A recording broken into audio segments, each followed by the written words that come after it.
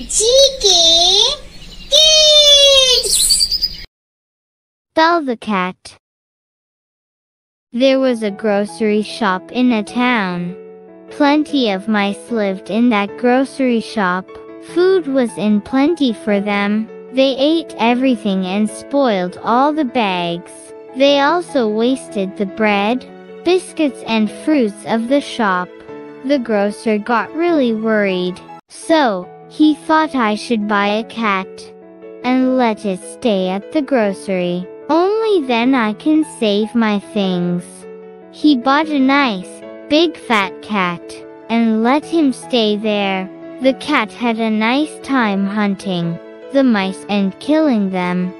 The mice could not move freely now. They were afraid that any time the cat would eat them up. The mice wanted to do something. They held a meeting and all of them tweeted, "We must get rid of the cat. Can someone give a suggestion?" All the mice sat and brooded. A smart-looking mouse stood up and said, "The cat moves softly. That is the problem.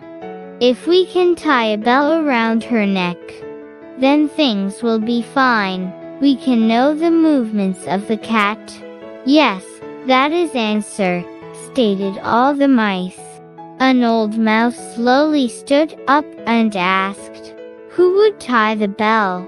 After some moments, there was no one there to answer this question. Moral of the story: empty solutions are of no worth